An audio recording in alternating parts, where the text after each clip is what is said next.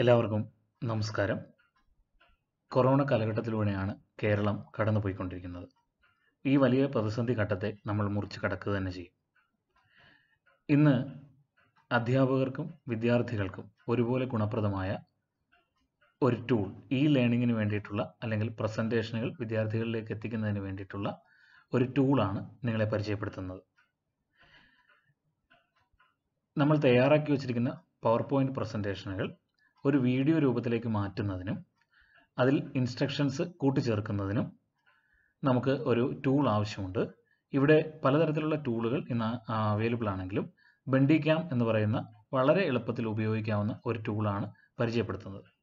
ഈ ടൂളിനോടൊപ്പം തന്നെ power point open ചെയ്യുന്നതിന് വേണ്ടിയിട്ടുള്ള power point presentation, Microsoft power point പ്രസൻറ്റേഷനുകളോ open സോഴ്സിലുള്ള ഏതെങ്കിലും പ്രസൻറ്റേഷനുകളോ അതല്ലെങ്കിൽ WPS പോലുള്ള പ്രസൻറ്റേഷനുകളോ നിങ്ങൾക്ക് ഉപയോഗിക്കുന്നതാണ്. ഞാനിവിടെ ബണ്ടിക്യാമിനോടൊപ്പം ഉപയോഗിക്കുന്നത് WPS പ്രസൻറ്റേഷനാണ്. ആ പ്രസൻറ്റേഷൻ നിങ്ങൾ ആദ്യം തന്നെ തയ്യാറാക്കി വെക്കുക. ആ തയ്യാറാക്കി വെച്ച ശേഷം നിങ്ങളുടെ സ്ക്രീനിൽ ആ പ്രസൻറ്റേഷൻ വരികയും അതോടൊപ്പം തന്നെ നിങ്ങൾ പറയുന്നത് അതിൽ റെക്കോർഡ് ചെയ്യപ്പെടുകയാണ് ചെയ്യുന്നത്. ചെറിയ വീഡിയോകളായി തന്നെ നിങ്ങൾക്കതിനെ ഡൗൺലോഡ് ചെയ്ത് എടുക്കുന്നതിനും ആ ഡൗൺലോഡ് ചെയ്യുന്നത് യൂട്യൂബ് വഴിയോ അല്ലെങ്കിൽ മറ്റ് ഗൂഗിൾ ക്ലാസ് റൂം പോലുള്ള സംവിധാനങ്ങൾ ഉപയോഗിച്ചോ പൊതുജനങ്ങളിലേക്കും അതുപോലെ തന്നെ വിദ്യാർത്ഥികളിലേക്കും എത്തിക്കുന്നതിന് ബുദ്ധിമുട്ടുണ്ടാവില്ല. ഇവിടെ ഈ വേണ്ട സ്ക്രീൻ റെക്കോർഡർ പരിചയപ്പെടുത്തുകയാണ്. ബണ്ടിക്യാം എന്നുള്ളൊരു സ്ക്രീൻ റെക്കോർഡറാണ്. ഇത് വളരെ എളുപ്പത്തിൽ തന്നെ നിങ്ങൾക്ക് ഗൂഗിളിൽ ബണ്ടിക്യാം എന്ന് നിങ്ങൾ ടൈപ്പ് ചെയ്ത് കൊടുത്താൽ ബണ്ടിക്യാം www.bandicam.com എന്നുള്ളതിൽ നിന്ന് നിങ്ങൾക്ക് നേരിട്ട് ഡൗൺലോഡ് ക്ലിക്ക് ചെയ്യാൻ സാധിക്കും. ഇങ്ങനെ ഡൗൺലോഡ് ക്ലിക്ക് ചെയ്ത് കഴിഞ്ഞാൽ ഡൗൺലോഡ് ബണ്ടിക്യാം എന്നുള്ളൊരു ഓപ്ഷൻ നിങ്ങൾക്ക് ലഭ്യമാകും. ഇതിൽ ഡൗൺലോഡ് ചെയ്ത് കഴിഞ്ഞാൽ നിങ്ങൾക്ക് ഒരു exe ഫയൽ നിങ്ങൾക്ക് അവൈലബിൾ ആയിരിക്കും.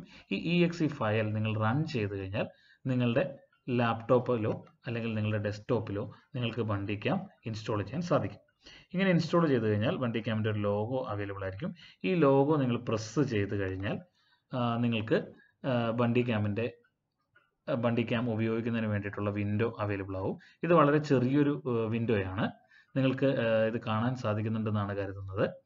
ഈ വിൻഡോയുടെ ലെഫ്റ്റ് കോർണറിൽ സ്ക്രീൻ റെക്കോർഡിംഗ് മോഡ് എന്നുള്ളൊരു ഓപ്ഷൻ ഉണ്ട്. ഈ സ്ക്രീൻ റെക്കോർഡിംഗ് മോഡിൽ നിങ്ങൾ ക്ലിക്ക് ചെയ്ത് കഴിഞ്ഞാൽ നിങ്ങൾക്ക് 4 ഓപ്ഷനുകൾ ലഭ്യമാകും.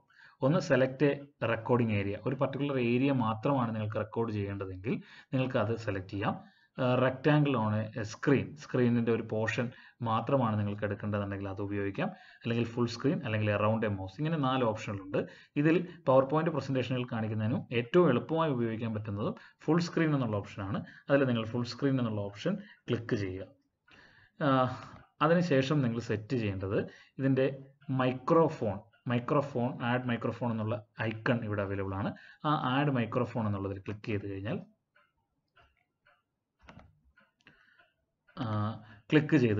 നിങ്ങൾക്ക് ഇവിടെ മാറ്റുന്നതിന് വേണ്ടിയിട്ട് sound, webcam, mouse, logo, text options എന്നിങ്ങനെ ഓപ്ഷൻസ് അവൈലബിൾ ആണ്. ഇവിടെ റെക്കോർഡ് സൗണ്ട് എടുത്തു കഴിഞ്ഞാൽ റെക്കോർഡ് സൗണ്ട് എന്നുള്ളത് ക്ലിക്ക് ചെയ്യണം. ഇത് ക്ലിക്ക് ചെയ്തില്ല എങ്കിൽ നിങ്ങളുടെ റെക്കോർഡ് ചെയ്യപ്പെടുകയില്ല. അതിനുശേഷം ടിക്ക് ചെയ്യുമ്പോൾ മുതലേ അത് റെക്കോർഡ് ചെയ്യുകയുള്ളൂ. റെക്കോർഡ് ചെയ്യാൻ സൗണ്ട് കൊടുത്തു കഴിഞ്ഞാൽ അതിനുശേഷം ഇവിടെ സ്പീക്കർ എന്നുള്ളൊരു ഓപ്ഷൻ ഉണ്ട്, ഡിഫോൾട്ട് സൗണ്ട് ഡിവൈസ് എന്നുള്ളൊരു ഓപ്ഷൻ ഉണ്ട്, മൈക്രോഫോൺ അരേ എന്നുള്ളൊരു ഓപ്ഷൻ ഉണ്ട്. ഇവിടെ നിങ്ങളുടെ മൈക്രോഫോൺ നിങ്ങളുടെ ലാപ്ടോപ്പിൽ തന്നെ ഉണ്ടാവും. ലാപ്ടോപ്പിലുള്ള മൈക്രോഫോൺ നിങ്ങൾ സെലക്ട് ചെയ്ത് കൊടുക്കുക. ഇവിടെ മറ്റ് ചേഞ്ചസ് ഒന്നും തന്നെ വരുത്തേണ്ടതില്ല. സെക്കൻഡറി സൗണ്ട് ഡിവൈസ് ആയി നിങ്ങൾക്ക് ഒന്നെങ്കിൽ മൈക്രോഫോൺ കൊടുക്കാം, അല്ലെങ്കിൽ നിങ്ങൾ സ്പീക്കറിൽ നിന്നുള്ള സൗണ്ട്, അതായത് നിങ്ങളുടെ ലാപ്ടോപ്പിൻ്റെ ഔട്ട്പുട്ട് സൗണ്ട് എന്തെങ്കിലും കേൾപ്പിക്കാനുണ്ടെങ്കിൽ അത് നൽകാം. ഇവിടെ ഞാൻ അത് നൽകുന്നില്ല, എനിക്കതിന് ആവശ്യമില്ലാത്തത് കൊണ്ട് തന്നെ സാധാരണ പ്രസൻറ്റേഷനുകളിൽ അത് ആവശ്യം വരില്ല. അതിനുശേഷം വെബ്ക്യാം നിങ്ങൾക്ക് ആഡ് ചെയ്യാൻ സാധിക്കും. ഇങ്ങനെ വെബ്ക്യാം നിങ്ങൾ ടിക്ക് ചെയ്ത് കൊടുത്തു കഴിഞ്ഞാൽ നിങ്ങളുടെ സ്ക്രീനിൻ്റെ ഏതെങ്കിലും ഒരു കോർണറിൽ നിങ്ങളുടെ വെബ്ക്യാം നിങ്ങൾക്ക് സെറ്റ് ചെയ്യാൻ സാധിക്കും. അതായത് നിങ്ങളുടെ മുഖം ആ കോർണറിൽ അല്ലെങ്കിൽ നിങ്ങളുടെ കോർണറിൽ കാണിക്കുന്നൊരു എന്നതിന് വേണ്ടിയിട്ടാണ് ഇത് ഉപയോഗിക്കുന്നത്. പിന്നീടുള്ള മൗസാണ്.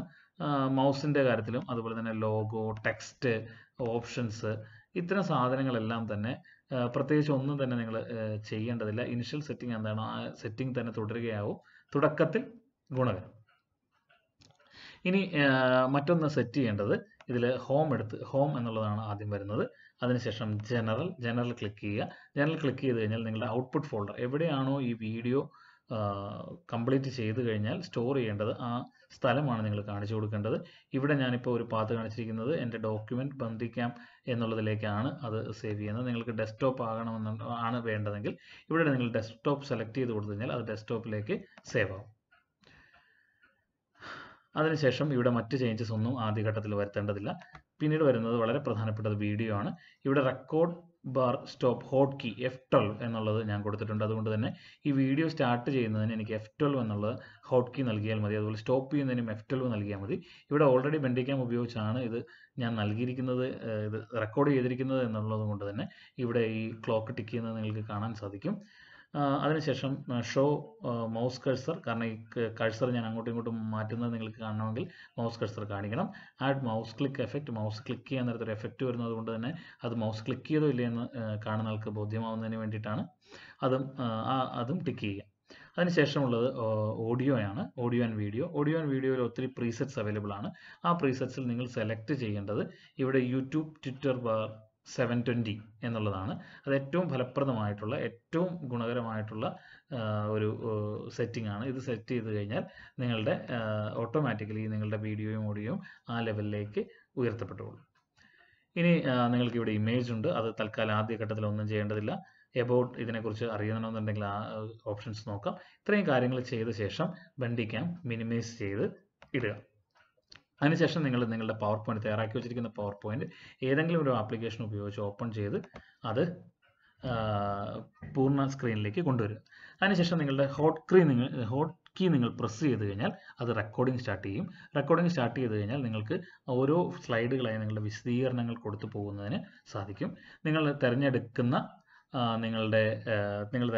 നിങ്ങളുടെ പവർ പോയിന്റ് പ്രസന്റേഷൻ അനുസരിച്ച് അതിനകത്തുള്ള എല്ലാ സവിശേഷതകളും നിങ്ങൾക്ക് ഉപയോഗിക്കാൻ സാധിക്കും. ഉദാഹരണത്തിന് WPS ആണ് നിങ്ങൾ ഉപയോഗിക്കുന്നതെങ്കിൽ ഇവിടെ എനിക്ക് പോയിന്റർ ഓപ്ഷൻസ് ഉണ്ട്. ഇവിടെ ball point pen, water colour brush, highlighter എന്ത് വേണമെങ്കിലും എനിക്ക് ഉപയോഗിക്കാൻ പറ്റും. ഉദാഹരണത്തിന് ഞാൻ ബോൾ പോയിന്റ് പെൻ ഉപയോഗിക്കുന്നു. ആൾക്കാരെ ഇത് കാണിക്കുന്നതിന് വേണ്ടിയിട്ട്, ഉദാഹരണത്തിന് ഇതാണ് ഏറ്റവും പ്രധാനപ്പെട്ട 1 എന്ന് കാണിക്കുന്നതിന് വേണ്ടിയിട്ട് എനിക്ക് ബോൾ പോയിന്റ് പെൻ ഉപയോഗിക്കാം. ഇത്തരത്തിൽ നിങ്ങൾക്ക് ഇത് ചെയ്യുന്നതിന് സാധിക്കും. അതിനുശേഷം നിങ്ങൾക്ക് F12 തന്നെ പ്രസ് ചെയ്ത് കഴിഞ്ഞാൽ, F12 വീണ്ടും നിങ്ങൾ ഇത് പ്രസന്റേഷൻ പൂർണ്ണമായി എങ്കിൽ F12 നിങ്ങൾക്ക് പ്രസ് ചെയ്യാം. അങ്ങനെ F12 പ്രസ് ചെയ്ത് കഴിഞ്ഞാൽ നിങ്ങളുടെ ബണ്ടിക്യാം വീണ്ടും ഒരിക്കൽ കൂടി അത് ഓഫ് ആവുകയും അത് കാണിക്കുകയും ചെയ്യും. ഇവിടെ ഞാനത് ഓഫ് ചെയ്തിട്ടില്ല. അങ്ങനെ ഓഫ് ചെയ്ത് കഴിഞ്ഞാൽ നിങ്ങളുടെ ഇതുവരെ ചെയ്തിട്ടുള്ള, നിങ്ങൾ പറഞ്ഞിട്ടുള്ള കാര്യങ്ങളും അതുപോലെ തന്നെ നിങ്ങൾ കാണിച്ചിട്ടുള്ള power point പ്രസന്റേഷനുകളും open output folder എന്നുള്ള ഐക്കണിൽ ക്ലിക്ക് ചെയ്ത് കഴിഞ്ഞാൽ നിങ്ങൾക്ക് അവിടെ കാണാൻ സാധിക്കും. ഇവിടെ ഇതാണ് വന്നിരിക്കുന്നത്. ഇത് എടുത്തു കഴിഞ്ഞാൽ, ഇത് ഓപ്പൺ ചെയ്ത് കഴിഞ്ഞാൽ ഇത് ഇവിടുന്ന് തന്നെ നിങ്ങൾക്ക് ഡയറക്റ്റായിട്ട് ഓപ്പൺ ആവുന്നുണ്ടാവും. ഞാനൊരു ഉദാഹരണത്തിന് ചെയ്തിരിക്കുന്ന ഒരെണ്ണം ഓപ്പൺ ചെയ്ത് കാണിച്ചു തരാം. ഇത് ഡയറക്റ്റ് നിങ്ങൾക്ക് ഓപ്പൺ ചെയ്യാൻ സാധിക്കും.